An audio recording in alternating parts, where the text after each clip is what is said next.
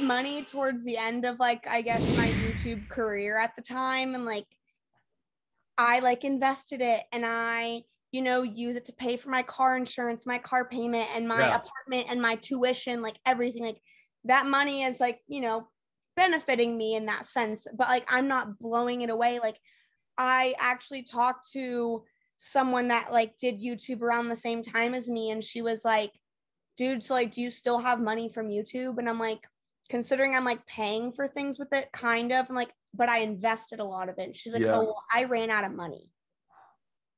And I was like, so what are you doing now? Like, finding a job, I guess. But like, it's a hard world and you got to be smart with it. And that's the thing. These young kids are like, they don't know. They're not smart with their money. Luckily, my mom's like an accountant. My dad's good with money too. Like they kind of guided me on what to do. But a lot of people, like, you get famous at 14, these like TikTokers, these YouTubers, these like random internet celebrities for doing like silly things. Like, I guess that's how everyone starts out, but blowing it on a brand new car and this and that and like all this stuff, like they're never going to understand because they're so young.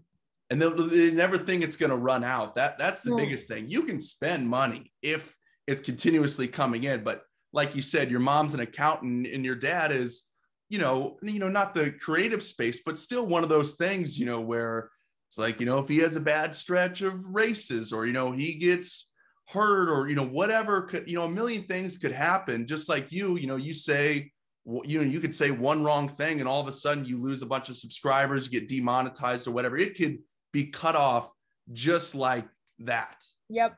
It's really that crazy. And I'm sure that's something, obviously your dad understands, being a drag racer and, not everyone's able to get through with that stuff. And I think about younger people too. Like, did you ever face like in school, like, did people know who you were, like what you did, like when you were younger, like, would you ever take any crap or did people ever bully you, for being like popular on YouTube or whatever? Yeah. So, well, when I first started, I was at like it was like before 8th grade and I went to the same school, preschool to 8th grade. So like all those people like were pretty cool about it. Like I had a very small class size, like, we were all close.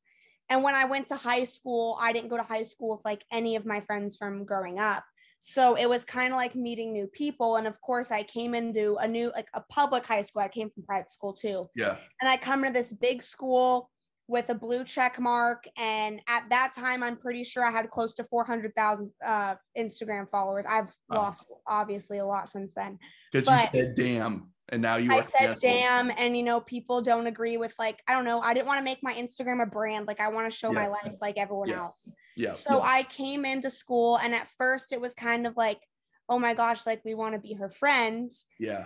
Maybe not the best intentions. A lot of people, of course, like, and it still happens to this day. Like, oh, like Jenna, like, let's hang out so you can like repost me and like, I'll get clout and whatever else. And like, it's hard for me to see through the fake too. Cause like genuinely, I see the best in everyone. And until someone does something wrong to me or someone I'm close with, like, I'm going to think they're the most amazing person. I won't listen to you if you're like, Jenna, they like are a really bad person. Like you shouldn't be their friend. I'm like, well, they're nice to me. Well, yeah, Jenna, they're nice to you for the wrong reasons. And I mean, in high school, that was kind of the peak of my YouTube thing. And like my teachers were really accommodating when I'd have to like miss a week to, go. Oh, that's nice. Yeah. I would go host a meet and greet in Orlando. Like, what are they going to tell me to do? They're going to fail me? Like, no, they're not going to. And, kids would get really mad that like I was getting some cool experiences and they thought it like, yeah, the videos were cringy. I'm like not proud of them, but they pay the bills. You should be. Whatever. They're fun. Like I was a kid. Granted, like I was a teenager. Like I was legally able to drive at that point. Like, yeah, I know they were embarrassing. I was paid money to act like I was 12 when I was almost 18. Like I know.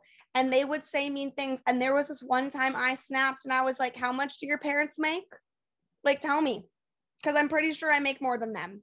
And it was awful of me because I hate talking about it and I like hate being cocky about it. But it can get to that point. Like if a teacher gave you shit, it's like, I'm about to go make double your salary in Orlando this weekend. Yeah. So if you want to give me 0 on this homework assignment, you go ahead and fucking do that. Yeah, like okay, like if you teach at a public school, all of your income is it's public record. I can look it up. Yeah. Oh, so God. like honestly, all my teachers are like super awesome. I still that actually is keep in good. touch with some. So, but yeah, it was I got bullied quite a bit growing up, and I was like, well, let's talk in 10 years. Let's talk in 10 years. Yeah. The bullying is so crazy, or the money thing is so crazy. You know, luckily it sounds like you've had a much better experience, but like, I'm pretty sure it was another Rogan episode. It was like Demi Lovato, and like, she's still younger, right? I don't think she was 18 at the time. And, you know, she was getting into it with her mom, and it became kind of awkward because she kind of snapped, and rightfully so, just because she was like paying for everything at the time. Like, how weird would that be? You're trying to be parented, but you're the one that's paying all the bills. Like, that's just such a, I mean, I was driving when I was listening to that. I swear I like had to pull over for a second, just be like, just take a second to be like, oh my God, what an insane dynamic that must be for some people that are so young, they're out there and then successful financially. That's just so, I mean, did you ever have, like, other than that one time, you know, you snapped or whatever, because people were poking the bear, but like, I mean, did you ever have any other like troubles with any of that stuff, or times maybe you did want to splurge or whatever, or did you ever, you know, kind of be like, oh man, like, just to prove a point, like, I really just want to go do this or buy this or something like that?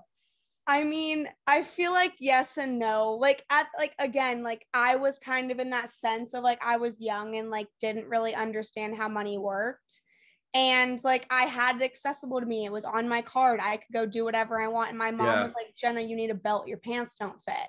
She like thought I was like gonna go to Target or something. No, I went to Louis Vuitton and I bought a belt that was too big for me, and I didn't care, and I got holes punched in it, and I did that. And any minor inconvenience, I was like, you know, it would make me feel better, like a new purse. Oh, a new this. Yeah. Like I was a little reckless for a couple months, but it's stuff that I guess I still use all the time. Like it wasn't anything, like I didn't do anything crazy. I mean, I always like nice cars, and I mean, I pay for my leases that I've had. I've had like 3 cars since I turned 16, but it's like I pay for them out of my pocket. Like I know what comes with it. Like I'm not riding around in a Corvette or anything, but it's like I like a car that's functional and sexy. There you go. So and if that's what you want to do it. Exactly. Like, who's going to get mad that I'm like driving a cute car? Like, oh, well, I mean, I did get bullied for that in high school. It was like a jealousy thing. And it was like, oh, daddy's money. I'm like, honey, my dad's unemployed right now. I don't know what you're talking about. Like, actually, hold on a second. Yeah, that's so baller though, that your mom thinks you're going to Target. You go straight to that's awesome. That's pretty. It was so bad. And like, my problem was I didn't look at how much it was. I didn't care. I was like, you were just balling like that. You're like rapper status. Maybe, right, well, definitely not rapper status, but it was like, okay, like how much could it really be? You know, like it's a belt. Like it was my fault. I chose a men's reversible Louis Vuitton. So, you know, it added a little bit, but then I came back like the nice little attendant who knew me by name at Louis Vuitton Beverly Hills. Oh my God. Came back with like the little like receipt, and she was like, just sign here. And my friend literally has a picture of me, and I'm like this, like signing it because I didn't know how much it was. Oh my God. I literally wear it like every weekend. It's come a long way. Next time I see you, if I'm going to be looking for your belt, I'd be like, nice belt. I can't. Please do. You're going to have that moment. That's going to be great. Okay. Let's move into TikTok now, because that's like the new thing. TikTok has kind of forced everyone to adjust. We see Instagram with Reels now. We see YouTube Shorts are really being pushed more and more. So now that you're on, you built a really good following on TikTok. Can you kind of talk about like TikTok versus YouTube? Obviously, you haven't uploaded. I think I wrote it down. Like the last video I saw was like October 7th of 2020 on YouTube was the last video that you've done. You obviously are much more active on TikTok.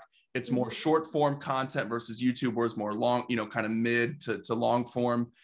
What are kind of the differences? What do you like more about TikTok? Is it just easier to do? You can do all the editing and all the features within the app. Like, what all do you like about TikTok, and, are you really gonna, continue to try to build that and hope to stay active? So once more of that funding does come on, that can be more of a bigger revenue stream for you. Yeah. So I definitely have a shorter attention span as time has gone on. And I think that is We all do. Like Vine, like that was such a big thing when we were kids. And like, it was 6 seconds. Yep. So I feel like as the years have gone on, like I can't sit here and like watch a full movie.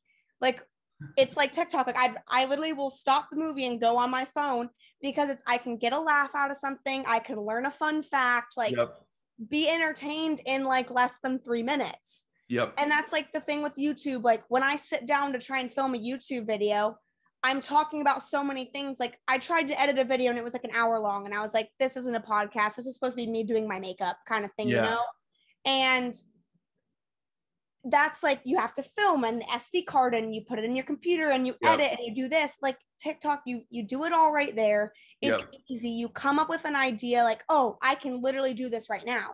I don't have to, wait for the camera to charge and things like that. So I think definitely the accessibility of TikTok is like super, like, I think what kind of makes it so good, I guess. That's like a bad word to use. I don't know. I couldn't think of anything better than that, but I don't know. And like TikTok, the algorithm is so much better.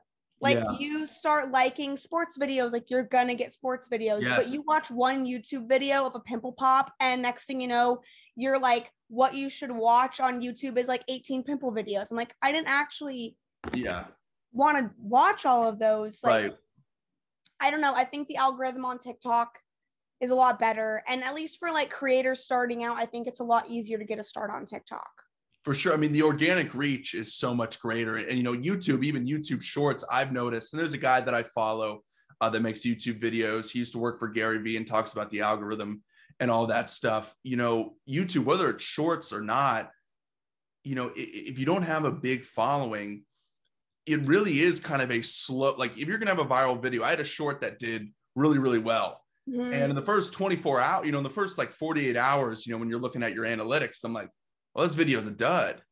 But then, it was like a delayed reaction. And that's just kind of how YouTube is on TikTok. I mean, there's been times where I post a video like before I go to bed and I wake up and I'm like, oh my God. And that's you playing the drums? No, someone just tried to call me and my laptop wasn't on Do Not Disturb. You're good. But yeah, no, it's just way, way different. Now, has your view changed? Obviously, you've had great success as we talked about all the finances between, YouTube and TikTok and things like that. Do you also like, how much has it changed for you? Do you still look at it as fun and an experience and creating memories and things like that? Or is it really shifted? Like, is your mindset always like, this is like business, or this is what's going to be good for the algorithm or views, or, this is a better hook rather than this is just kind of what I want to do? Like, how do you continue to balance that as a creator? So definitely, I think I've like moved to TikTok because it is so like easy and I don't feel forced. Yeah. Because it's so fast and it's like, oh my gosh, this is a funny sound. I'm being creative. Like this would be such a funny like video. Yeah. That it's so easy to do. Where like YouTube, like the whole just setup and the whole time it takes to do everything, like that's what makes it feel like such a chore. Yeah. And that's kind of why like I've never been able to get back into YouTube. Like I tried to go back and I think that one video that I posted in 2020, like I was like, ha ha ha, gonna come back to YouTube so I can have an income again. And everyone took it really seriously. Like, come on, like I was also trying to just like get back in the game and like see what would happen and like change my niche and everything. Yeah. But like YouTube is something that I view as a full-time job, where like TikTok is like a hobby. Yeah. Well, and more so, it feels like everyone's kind of on the same level with TikTok. Obviously, creativity, people can do whatever, but predominantly everyone's filming with their phones. And you see YouTube now, some people, it's just like, who shot this? Scorsese? Like, this is insane. Some YouTube videos, the production quality and the crews, I mean, some of these huge, I mean, I saw a little bit of it when I was with Daily Dropout. That was a full-on company, a full-on operation. And I saw, what all went into it and the amount of time it just took to edit a stupid drunk interview that I did in Mexico.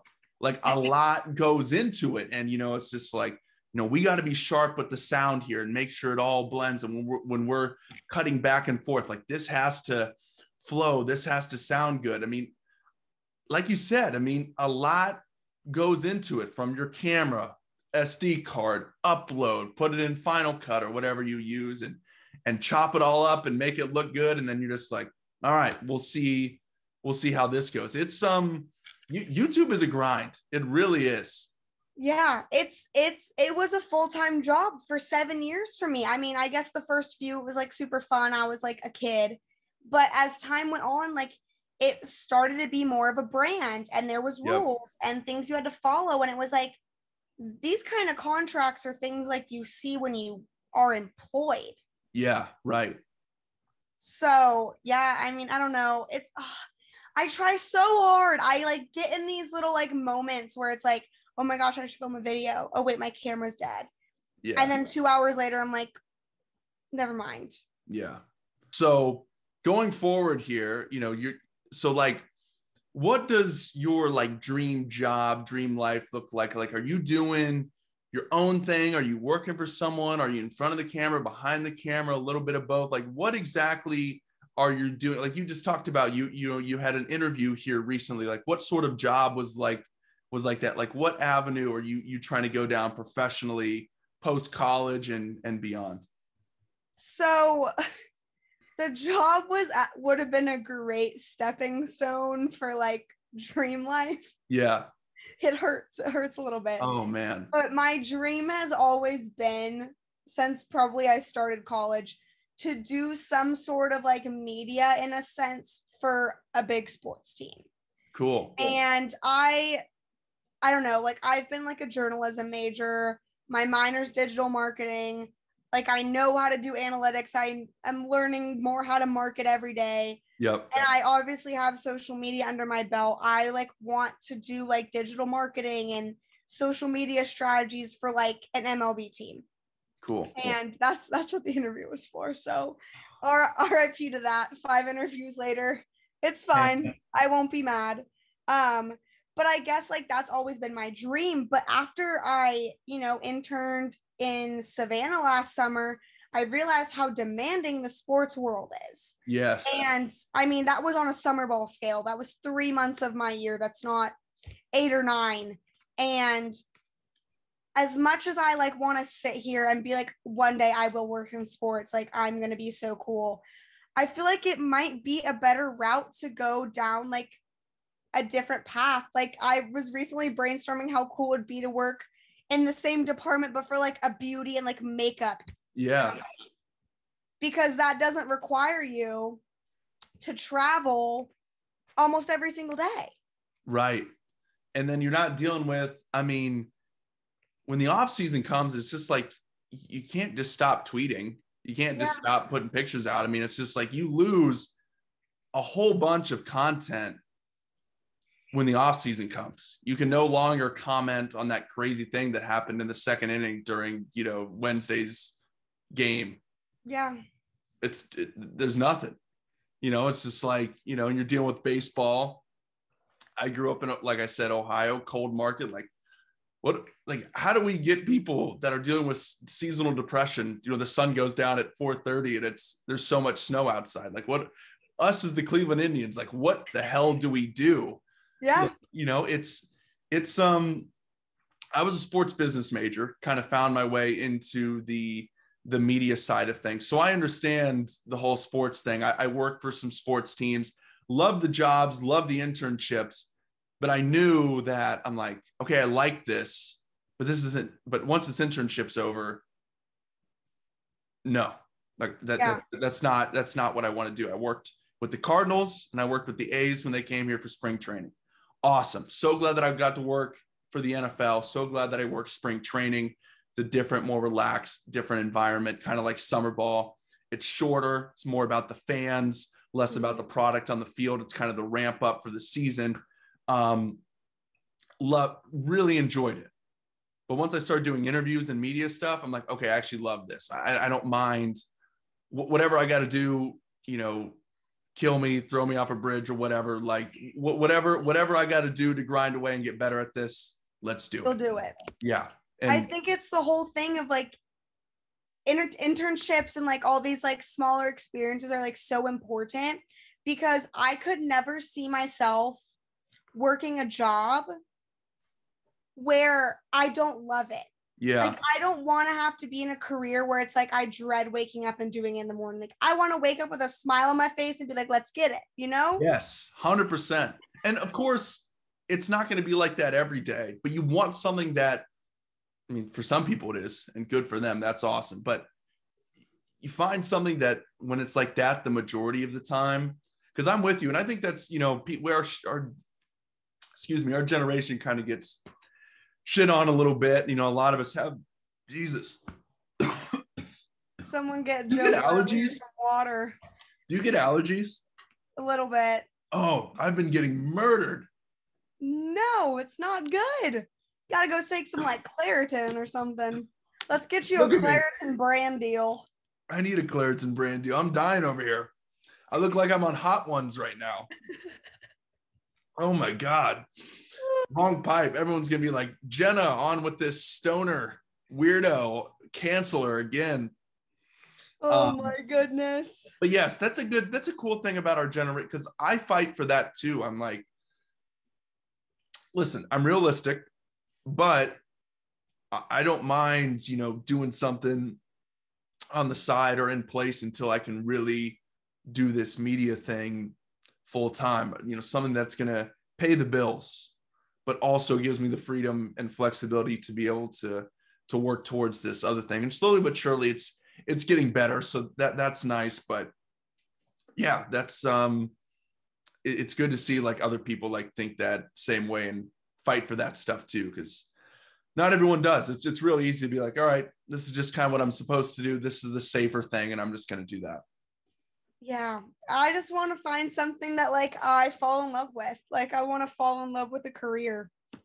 I love That's it. my goal. I mean, my goal was to fall in love with a person. We've checked that off the list now, and now I'm like, so what am I supposed to do with my life from here on out? Like, I need a job. And where's he at? Virginia Tech? Yeah, so he's a grad student at Virginia Tech right now.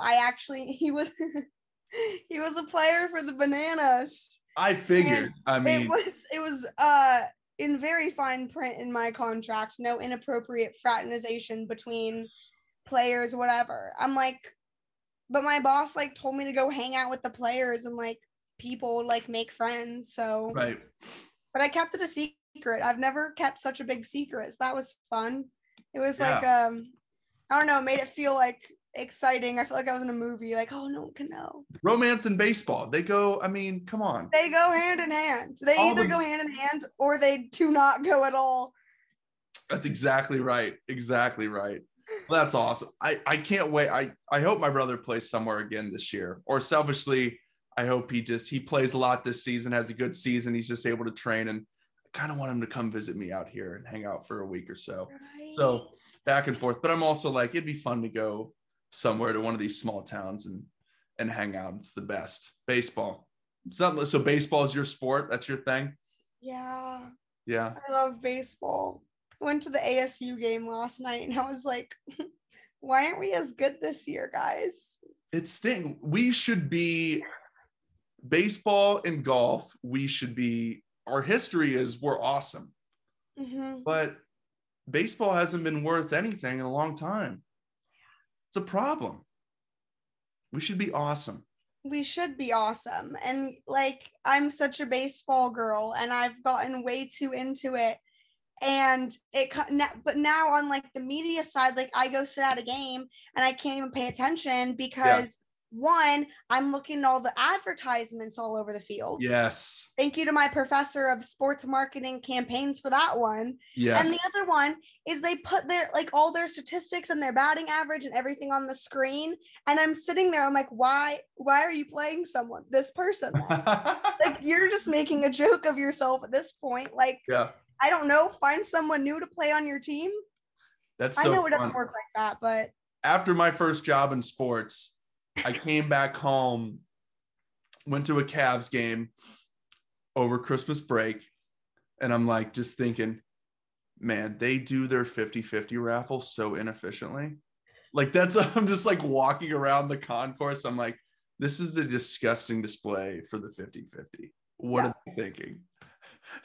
Because like at the Cardinals, they took it very seriously. I'm pretty sure in terms of the people, like just the buy-in, like the pot, right? The jackpot for the 50-50, I'm pretty sure consistently was like the biggest in the NFL. Like they were really like 50-50 is our thing. We're going to make it our thing.